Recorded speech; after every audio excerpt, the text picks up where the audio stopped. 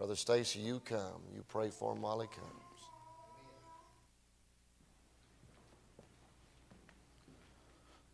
comes. Thank you, Pastor. I appreciate God's goodness, don't you? Amen. And the feeling is certainly mutual.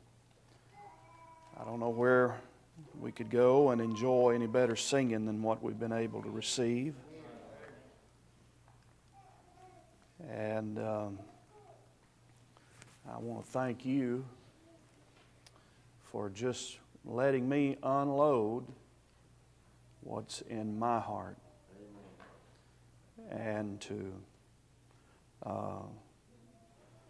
I do something wrong, Brother John? No, you're fine. Oh.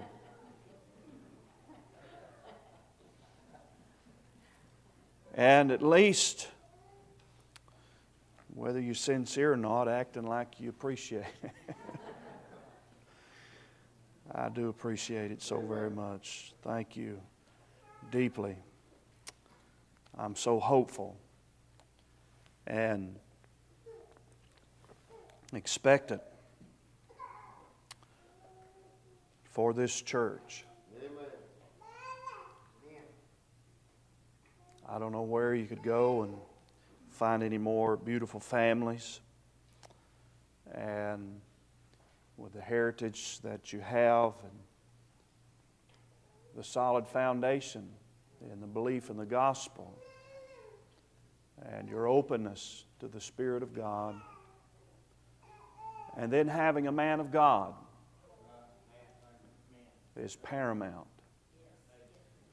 Now, I can't say this in my own place without appearing to be self-serving, but I've found through the years that if a church is going to have the blessing of heaven, then they've got to secure a man of God before them. God comes with a God-called man. Heaven comes with a God-called man.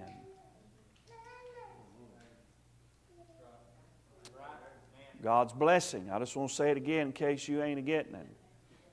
God's blessing comes with a God-called man. There are multiple examples of that in the Scripture. One is sufficient for me, that when God called Moses to Egypt, there was a time in his life when Moses tried to do something for God. He saw a need. But then many years later, after God had let him die, and God had schooled him in the ways of the Spirit, Moses got a call. And there's a vast difference in seeing a need and having a call. Amen. Amen. And when he went back to Egypt, he had all the backing of heaven. And things began to unfold down in Egypt that they'd never heard of or seen. Amen. They had flies. They had bulls. The water turned to blood. But didn't they have lice? Yeah. You say, well, what's so great about that? That doesn't seem like that's very special. Well, if you're a Jew, it means a lot. Yeah. Amen. It was all indications of God coming to the land. Amen. And God was assassinating the gods of Egypt, Right. and showing them that He is superior. Amen. So I thank God for it, and you've got everything, the recipe for making a mark for God right here in this place, as you have, I'm sure, and in days ahead. Well, we're eating here in a little bit, as the old folks used to say, directly. Took me a long time to figure out what they were saying. I think I learned it in one of those books you pick up at Cracker Barrel, How to Speak Redneck. Y'all seen those? Directly. I guess the good thing about having dinner on the premises is you ain't got to try to rush and hurry and get out. I know that I'm full. I feel like I'm leaving and with a sense of having been ministered to, and I want to thank you for that. It's not all about just coming and receiving. When I go to places, I'm on the lookout for how God's going to speak to me and channel into my life through His people. The shepherd uses His people in my life. Amen. Just the way sometimes you can look. A response, an expression, a word, a kindness. I take that as tokens of the Lord manifesting Himself to me and loving me, and I thank God for it. Amen. I want you to turn with me then to Philippians chapter 4. Philippians chapter 4. I'm going to use one very familiar text, verse 13. But I hope that God will never let you see this text the same again. Amen. And more than that, to see the divine truth that is articulated in these inspired words. In Philippians 4, verse number 13, every one of you know the verse. But I wonder if the truth of it is being realized and experienced in your life. Now, I want to talk with you just for a few minutes as God would help me. We'll see if we make any progress or not. If we don't, we'll just drop our landing gear and pull on up into the terminal. Get a bite to eat. But here's what he said. I can do all things through Christ which strengtheneth me. Amen. I want you to think with me for just a few minutes about the secret of supernatural living. Supernatural living. God-energized living. Spirit-filled living. Heavenly imparted strength lifestyle. I was reminded again earlier this year, my son was married in the spring and went with him on one occasion to look at some rings. And I'd forgotten about it because it had been about 26, 27 years ago since I'd done that. That those jewelers will take that sparkling diamond, and in order to enhance it, or maybe to impress you more, really the word is to entice you, they'll put that diamond against the backdrop of some kind of a cloth to kind of set it apart, help you see its brilliance even clearer. Philippians 4:13 is just such a text. I think we miss the truth of what God is saying to us in this verse if we do not see it in its context. Amen. I heard years ago that a text taken out of context is a pretext. And everything that Paul says around this verse gives it all the meaning that I think that we should draw from it. He's calling, at least in this chapter, for a life that is really beyond their ability. There are responsibilities, there are duties that Paul is bringing to their attention as Christian people that really doesn't come natural. You say, what do you mean? Look at verse number 1. Let's just start here. He says in verse number 1, my brethren, dearly beloved and longed for, my joy and crown. He said, so stand fast in the Lord, my dearly beloved. to hold the ground that you have attained. That's a real challenge in these days, isn't it? Amen. To maintain, to hold on to what God has given you. I think it throws us back to what He had just been calling for in Philippians chapter 3, to pressing on, following on, that you may know the Lord, and to obey everything that you've been obeying. It's an interesting text in verse number 16, Philippians 3:16, or rather verse 15. He said, "As many as be perfect, let us be thus minded. And if in anything you be otherwise minded, God shall reveal even this unto you. Nevertheless, whereto we've already attained, let us walk by the same rule, let us mind the same thing." Amen. Whatever it is that has brought you to where you are in God and in His grace and in your knowledge of God and in your Christian experience, if you've made any progress at all, Paul says those are the things that ought to be continued. And wherever you have attained to, that's the command in verse number 1. So stand fast in the Lord. Don't back up. Hold your ground. I want to tell you, in an hour when the pressure is on and all of hell is being unleashed against the truth of God and against His people, that is a real challenge. And it doesn't come natural. It requires supernatural strength.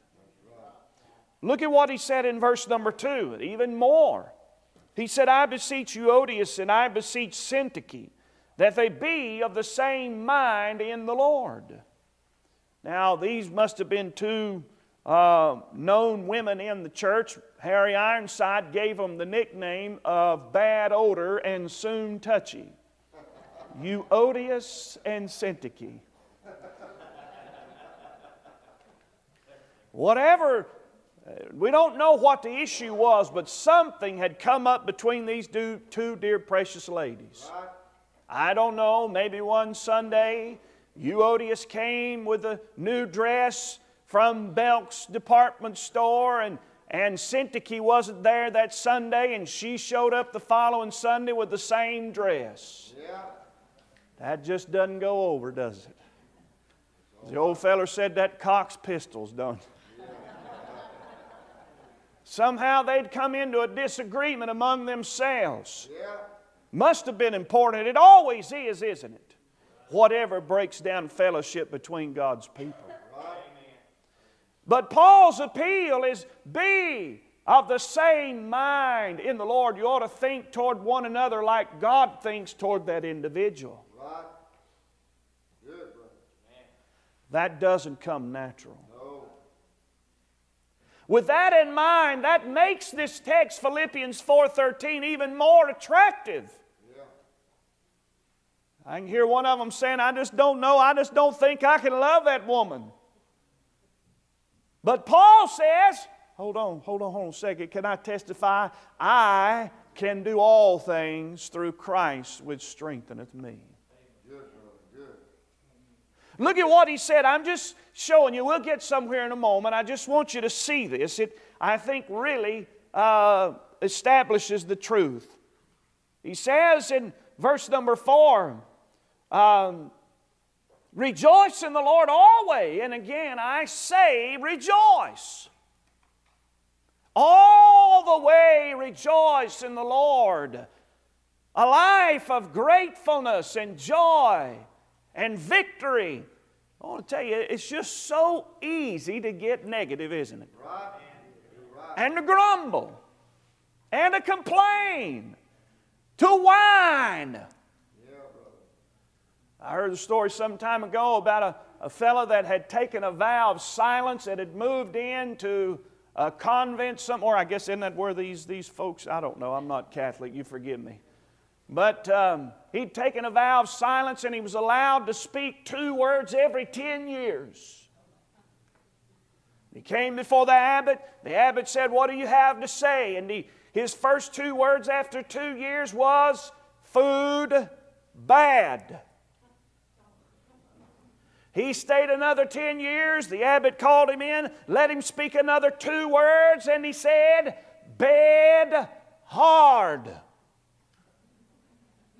After 30 years, he was allowed to speak 2 more words. He came before the abbot and he said, "I quit." The abbot said, "It doesn't surprise me." He said, "All you've done is complain since you've been here." 30 years of it. Oh, it's so easy to see this or to see that and to grumble about this about the church or to grumble about this that's going on in our lives and to forget that the favor of God is upon us and that we are the people of God by faith in Jesus Christ. And Paul says to rejoice in the Lord. You got to understand, Paul wasn't in the best of circumstances when he wrote the book of Philippians. Somebody said he may have been in the dungeon when he wrote the book of Philippians, but thank God he wasn't in the dumps. Because he keeps talking about how he rejoices and he enjoys in God and he rejoices in all the things that God is doing, both seen and unseen. It doesn't come natural. It's just so easy. I don't like it. He says in verse 5, "Let your moderation be known unto all men that the Lord is at hand." A God consciousness, that doesn't come natural. Sometimes I think we live like practical atheists, like there is no God in our life. In verse number 6, worry. Be careful for nothing. That is, don't be anxious. Well, we're an anxious generation, aren't we? Nervous generation. Antsy. Short, fused generation. Be careful for nothing, Paul says, but be prayerful for everything. Let your requests be made known unto God, and the peace of God will keep your hearts. Oh, that doesn't come natural. That takes an infusion of supernatural life and supernatural power. Look at verse number 8. What about your thought life?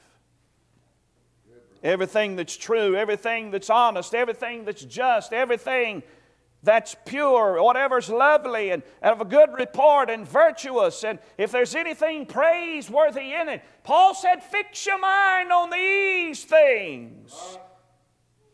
Well, there's where the real battle rages, isn't it? It's in the mind. That doesn't come natural to have a proper and an acceptable thought life. It takes supernatural power. He says in verse number 9, whatever you've seen, learned, received, and heard in me, he said, do it. Do it. He talks about there in verse number 12, I know how to be abased and I know how to abound.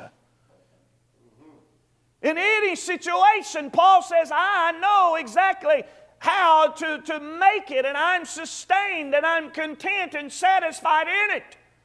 That just doesn't come natural, folks.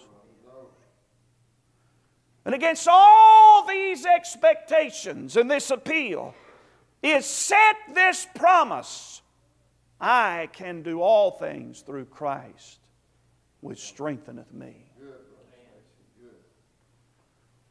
Now look at it. There are 3 simple principles I want to bring to your attention, and I'll be finished. The first thing is simply this. Supernatural living depends on the activity of Christ in my life. The activity of Christ in my life. Paul is talking about what God is doing, what Jesus is doing, what the Holy Ghost is doing in his life that qualifies him and enables him for any situation.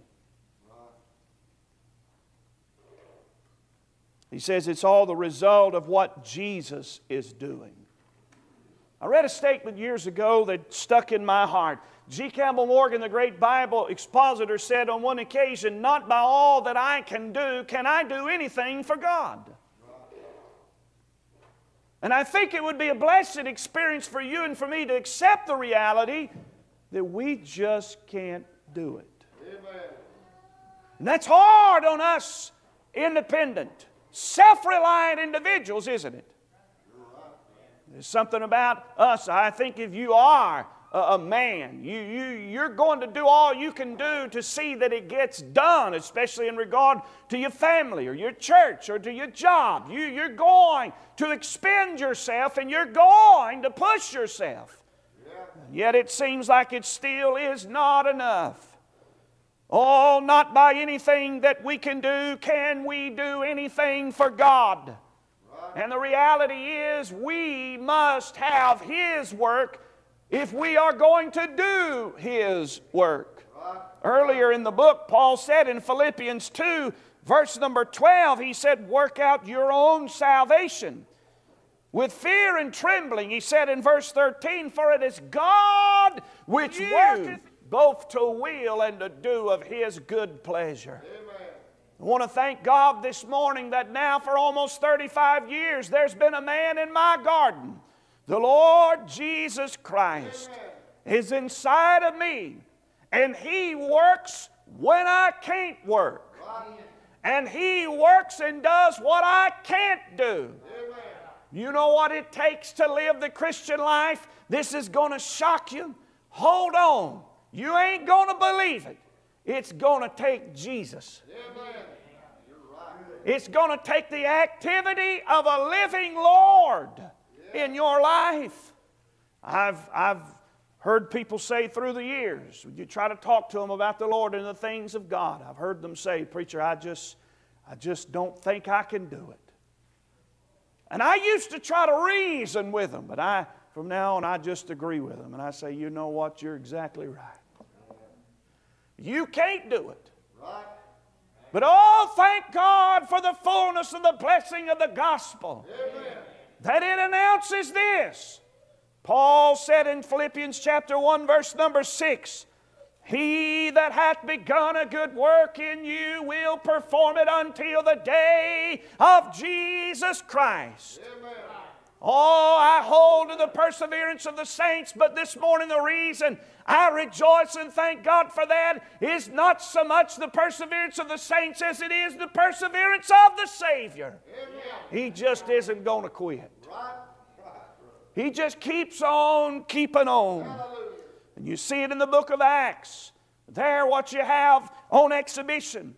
And I know the title of the book is The Acts of the Apostles, but really the title should be The Acts of the Living Lord through His apostles. Amen. What you see is a church that is invigorated, a church that is moved upon, a church that has become filled, a church that has become indwelt, a church in whom the living Lord is active and accomplishing His purposes in the earth.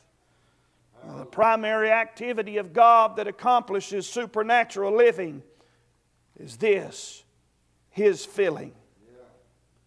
Notice the text says, I can do all things through Christ. Here's His action. Here's His work.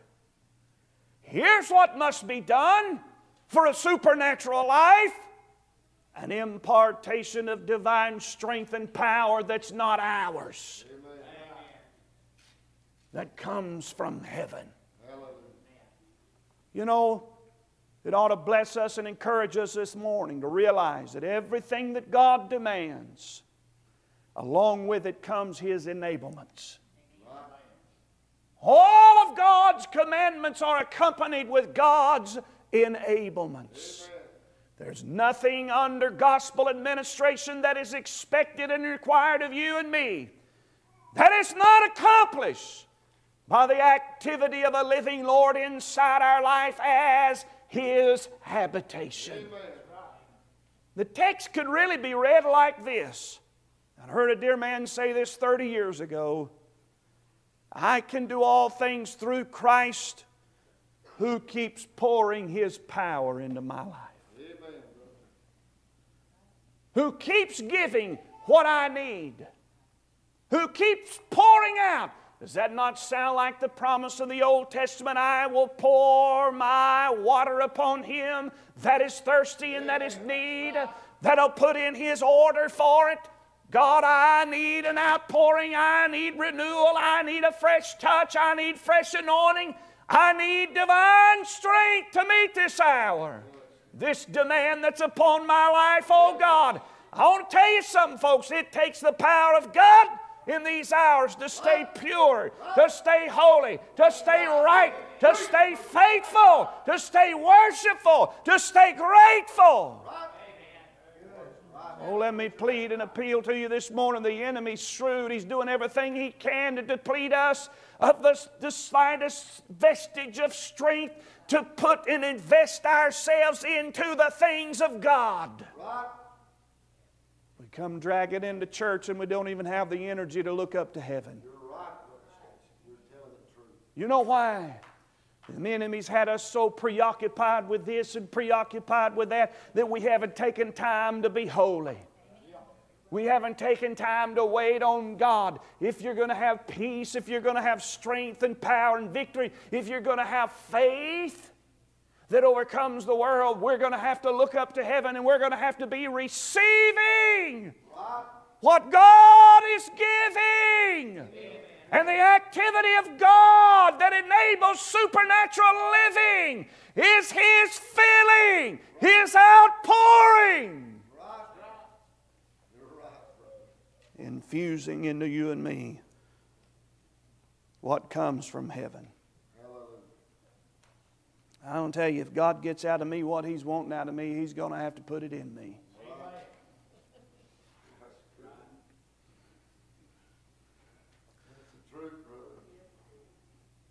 You know, I was thinking this weekend, what you said last night, just like a barbed arrow in my heart. To be filled, you've got to yield. I've thought about that through the night and this morning. God has got to do a work. God's going to have to move upon us. And He is. And He will. Paul said about his life and ministry, he said, I'm striving according to His working, which worketh in me mightily. These dear folks have been telling us all week long, when I can't, He can.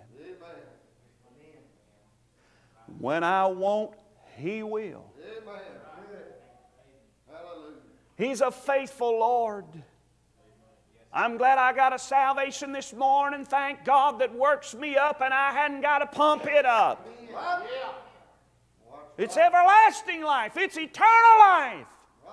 Hallelujah. When hell comes by and knocks you off your feet, knocks the spiritual wind out of your sails, and all you can do is lay there and look up to God. Oh, just wait. He'll get around to you after a while. And Job said, though a just man fall, yet shall he rise 7 times. I'm glad there's a life in me that's greater than what's in this world. Greater is He that's in me than he that's in the world. The activity of Christ. Can I say to you, number 2, I think this text informs me that it depends not only on the activity of Christ in my life, but supernatural living requires the ability of Christ in my life. I can do all things through Christ which strengtheneth me. There's power. There's ability. For years I've read this text and it kind of wounded me. It kind of hurt my feelings. But the Lord Jesus said in John 15, verse 4 and 5, He said, abide in me, and I in you. As the branch cannot bear fruit of itself, listen, He said, except it abide in the vine. And it's these 4 words that just hurts my feelings. He said, no more can you. You can't do it. I tell you, I've been so turned off this philosophy, this mentality that the Christian life is a matter of imitating the Lord. I tell you, Hollywood's better than that than I am. Right. They get Oscars for putting on a show. You're right. Ain't that what they get? I don't know. I can't keep up with all this. I mean, they get awards for their performances. Acting. Yeah. Presenting themselves what they really aren't. I lived in a part of the state in North Carolina near Siler City. Some of you older folks will remember Siler City. How many of you remember Siler City? Yeah. Well, let me ask you this. Has anybody ever heard of Andy Griffith? All right. They always talked about Siler City. I pastored just down the road from Siler City. I was amused to find out that Aunt Bee, what was her name? Frances Baby, is that her name? She retired and lived in Siler City till she died. But nobody liked her. The story has been told that even the butcher at the grocery shop hated to see her coming up the aisle. She was such a booger. You say sweet little Aunt Bee? Oh, they said she was a monster.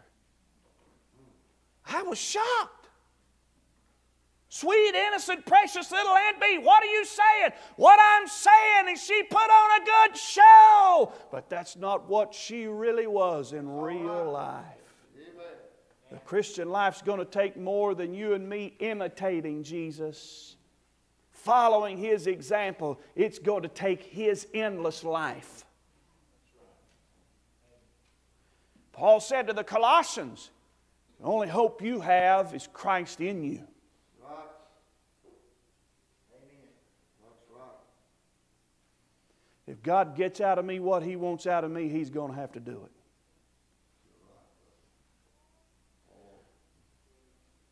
Now, I tell you, I'll be 48 this week. Today's Sunday. By the end of the week. I still, for some reason, I still see myself as that 18-year-old boy. Everywhere I've ever been, my whole life, I've always been the youngest preacher in the room. But that's not the case anymore. And I'm finding out that I can't perform physically as I used to. And I know some of you think, you're just a pup. What are you saying? What are you talking about? I know, I understand. Where you're at, that you'd trade places anytime, but I'm older than I've ever been. So that's big for me. I just can't do it anymore.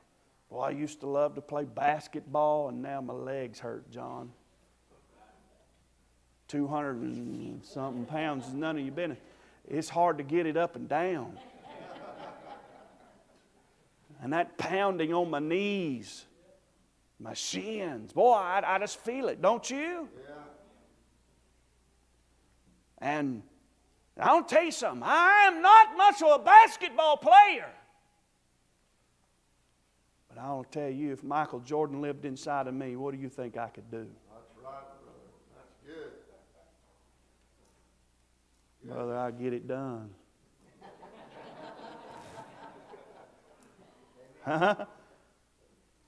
Amen. That's right, brother. Oh, I'm not much of a musician. I can't hardly pick anything. I can't even play a radio.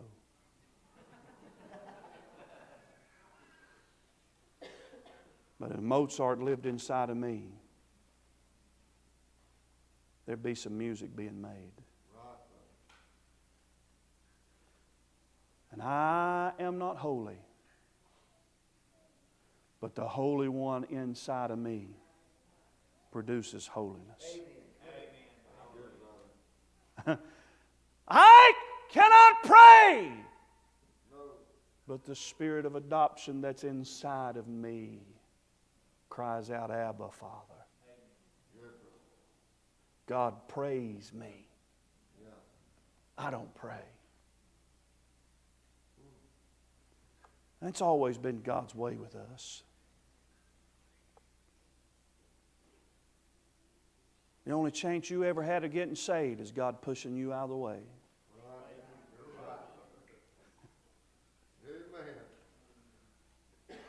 Amen. Amen. say, what do you mean? 2,000 years ago, when God saw that we couldn't save ourselves, what did He do? He put our substitute on an old rugged cross. He bore our shame, our sin, the judgment and the wrath of God in our place, in our stead. He who knew no sin became sin, that we might be made the righteousness of God in Him. God did it for us when we couldn't do it for ourselves. And that principle abides today. It's the same not only in the matter of salvation, but in the matter of sanctification. For you and I to be what God has in mind as His people, you know what He's done? He's pushed us out of the way. And you know what He's done? That same Jesus that He put in our place to save us is the same Jesus that He puts inside of us to make us what God has in mind for us to be. I can do all things through Christ, which strengtheneth me. His ability. Now, He can handle the Christian life.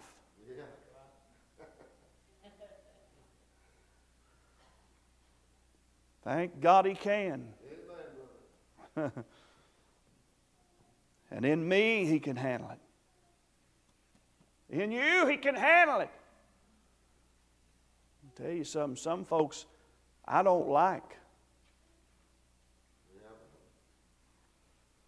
Have you ever met anybody like that? Yeah.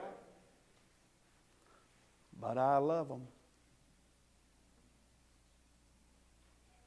You say, what in the world are you talking about? There's some folks that instinctively they rub you like sandpaper. They rub you wrong every way they turn.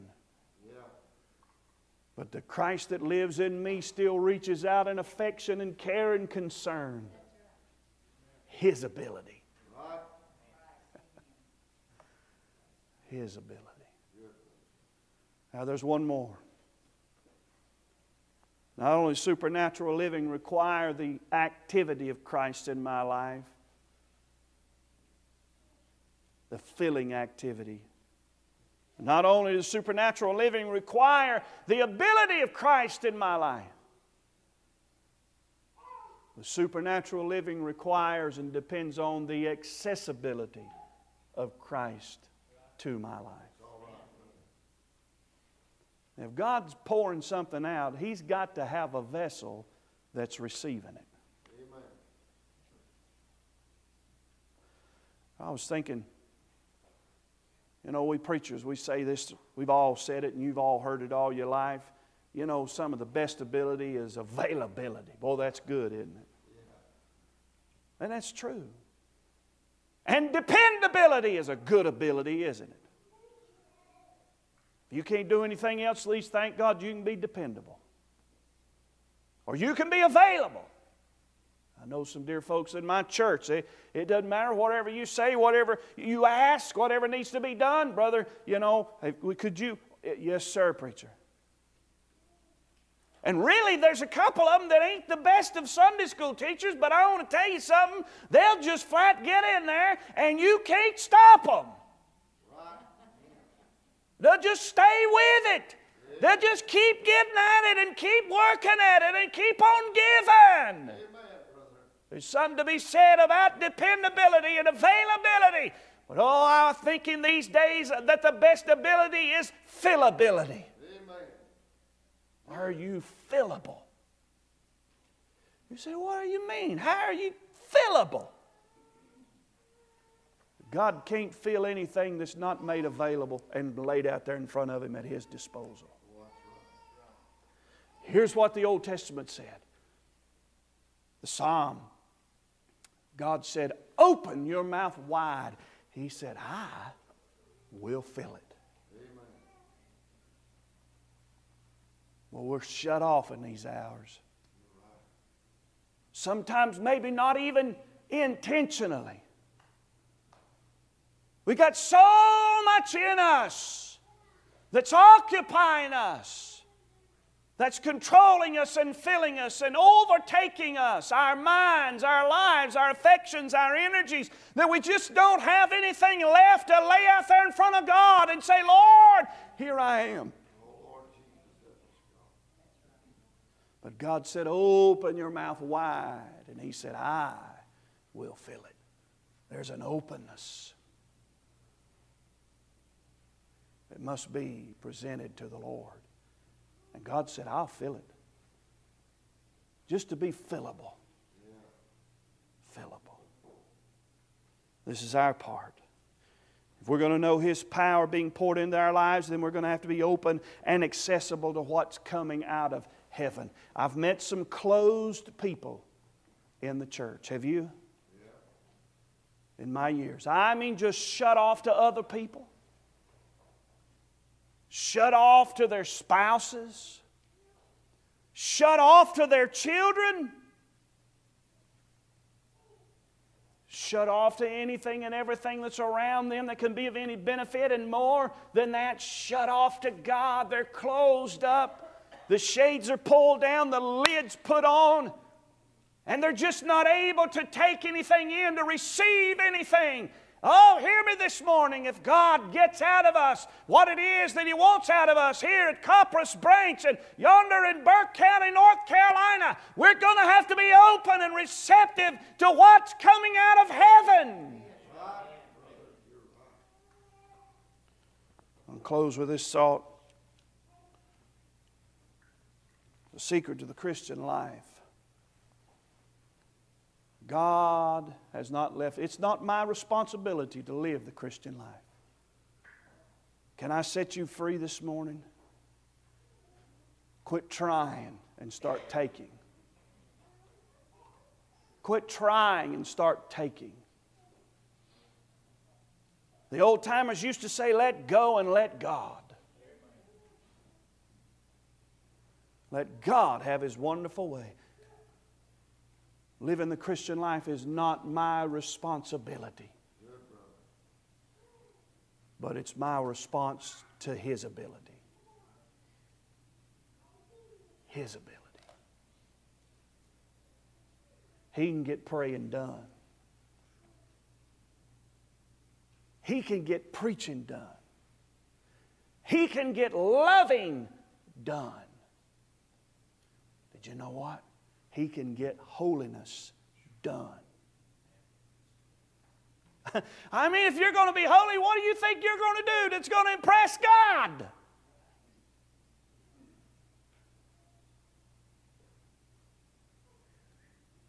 I'm glad He can get faithfulness done. He just doesn't quit. You think that Energizer Bunny's something? I got something in me more than that. It's called eternal life. And you know what? It just keeps going and going and going and going and going and going. The primitives used to sing that song. Thank God it's never gone out. The flame has flickered, but the fire's never gone out. It's His life in my life. And that's the Christian life. Amen. Would you bow with me? I'm through preaching. I appreciate your patience. Pastor, you come. All right, buddy, sing it. Once my clothes were ragged, the world looked down on me. I had no hope for tomorrow, nor for eternity. Then grace came with mercy and heard this orphan's plea. Now I've been adopted, from bondage I've been